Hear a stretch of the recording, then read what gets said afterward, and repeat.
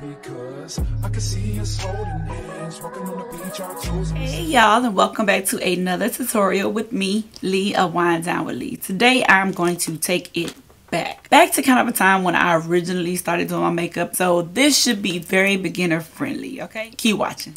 Alright, I'm going to start out with my palm. And when you're putting on your palms, try not to get it on your brows because it's harder to apply your pencil. First, I'm going back in with my favorite brow pencil right now, which is the Express Brow by Maybelline in the color Darkest Brown. I do have a detailed eyebrow tutorial video if you would like to see this in detail, but for the sake of this video, I am going to speed it up.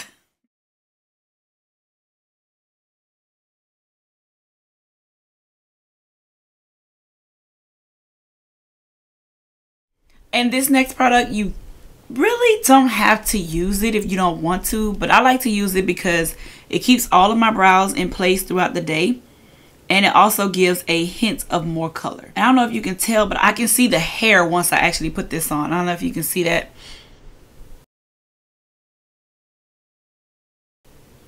But if you want to know more about this product, I'm going to put the link above where I actually use this product and I gave you my actual opinion on it if you want to use this. Next, I'm going to use the e.l.f. Camo Concealer. Now, this one is a hydrating concealer because it has the white top, not the black one, which is a matte concealer. And this one is Deep Cinnamon. I'm going to carve these brows out. Again, we'll speed past this.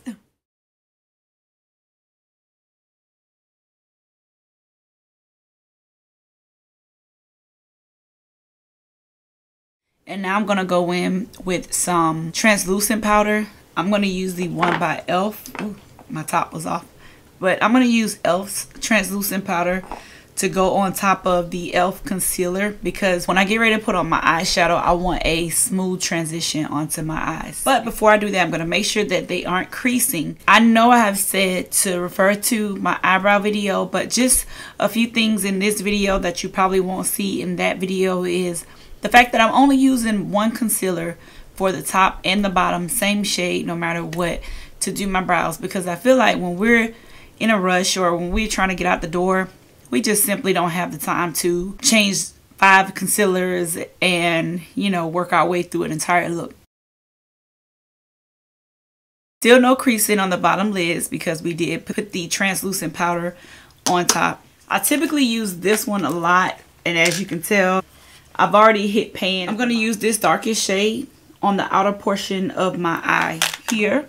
Place it in that corner right there. See, I just dabbed it on. It's like one touch down, one touch in that corner part of your eye. So if you're looking from the front, here, from the side, here. Tap it forward.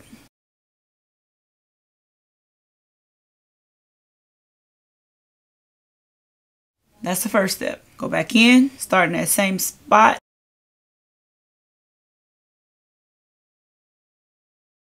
And I keep the eye kind of closed so that I know where I'm going with it, but it's just up,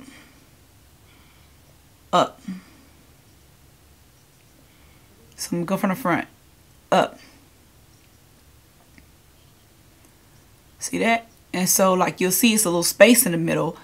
That is what creates the V when I'm saying like create a V. Go back in with some more and I'll fill in the middle.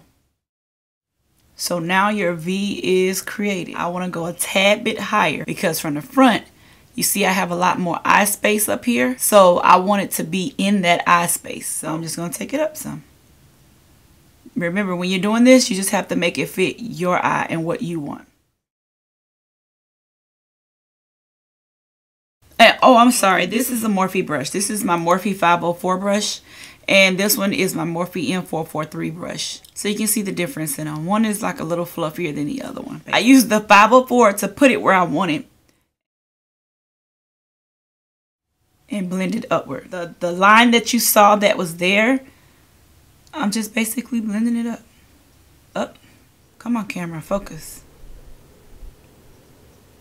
And I'm going back in because I'm losing some product and I'm just putting it on. Lightly touching. See how my fingers are barely touching the brush? Fading it in. Basically fading it towards the front. I'm coming towards the inner portion of my eye. So when you look at me from the front, I'm creating that depth on the side.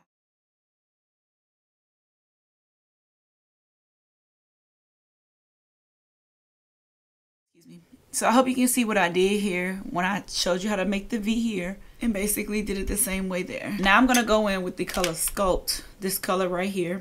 Taking my brush and I'm gonna place it as where the contour or the darker brown stops.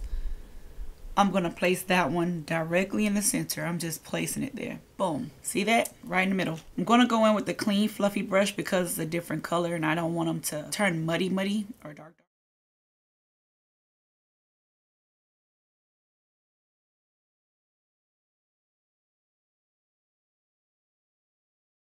Then I'm going to take the small 504 brush, and that's what I'm going to do this portion with. Hope that made a lot of sense. On to the next eye. I'm going to speed it up.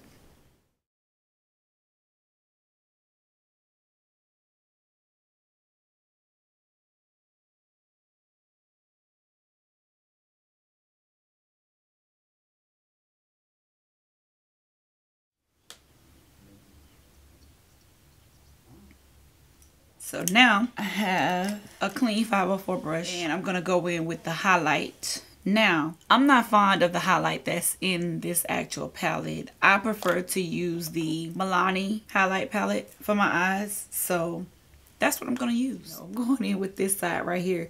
This side is super pigmented. This side is not. This one is more like a creamy consistency. This one is more like a powder consistency. As we always do, we pack it on. First, pack it right up under that brow bone. Concealer. Everywhere the concealer is here on the brow bone, I'm going in with that gold just in the brow bone though, and then outward. Now, I'm wiping off my brush and I'm going in with the top portion of it and I'm just going to blend it in. So that part is blended, that one is not. It's still kind of harsh. So again, wipe my brush off directly facing like at it. Holding my brush up and I'm just gonna blend it. Remember that almost all came from that palette in this one right here. And the name of this one, if you want to know, is called Double Shot. It's 140 Double Shot. And this one of course was the dark. I'm using the e.l.f. Poreless Primer. Basically your primer is just a buffer between your foundation and your skin. On top of that, it gives you a smooth canvas for your actual application of your foundation. I'm going to go in with my Maybelline Fit Me in the colors 360 and 362. Yes, I have to blend them. Oh wait, this don't look like the right color, y'all. No, it's 365. I'm looking at this like, no. Mocha and nutmeg. Now, I'm going to try something different, which is this. It's a silicone sponge applicator. It say avoids makeup waste and it's latex, so if you are allergic to latex, don't try this at home. So this is it. It says take a small amount of cream or liquid product and apply in a circular motion until the product spread. Stipple or tap repeatedly to blend. Pay attention to the edges. All right, so here we go.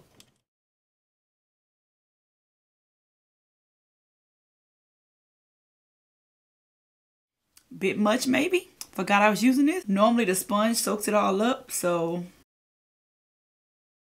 man, when I say it's so soft, I really mean it's like soft. Need to use this for my moisturizer. Okay, I think I just put too much products on my face for that, so I'm gonna go ahead and use my sponge. And I'm used to it picking up so much of the product. That's why I put on as much as I did. I know it looked like a whole bunch, but considering that half of it is gonna go into the sponge. So if you notice, I didn't put a lot of foundation directly up under my eyes right here. And that is because, of course, I have dark spots, but I'm going to conceal. Listen, it is good to use the same concealer that you use on your eyebrows on your face because you get the same color, so everything looks like it's matching and blended. Okay? Now, while that is sitting, I'm going to go in. I'm debating on whether I want to use a dark brown pencil or if I want to use this one. I'm gonna try brown. I don't normally try brown, but I'm gonna try brown on my eye and see what happens. What y'all think about the brown? That cocoa is not gonna work. I'm going in with my black. But you know what? That helped my black go on very easy. So I'm gonna do it on the other eye. So that's your eye. So I got something else I want to pull out and try, okay? I'm telling you, I don't know what was coming over me, but I'm gonna try it as well. This is the GSO teardrop blenders, basically. So they are beauty blenders that are like nice, flat, and angled. They're supposed to fit perfectly in your eyes. Now it did say to wet it completely and then squeeze it out. Remember, used to have those pads that looked like this, and I used to use them to wipe the sweat off my face. That's when I really just didn't know anything about makeup, baby. I was doing the best I could at the time. I think I have one of those things in my drawer. I do. This. Now, if anybody had this little red pad and you know you used it on your face, I don't know what you used it for, but I used to use it to wipe the sweat off my face. But now when I went to go buy it, I was like, oh, this is an exfoliation pad.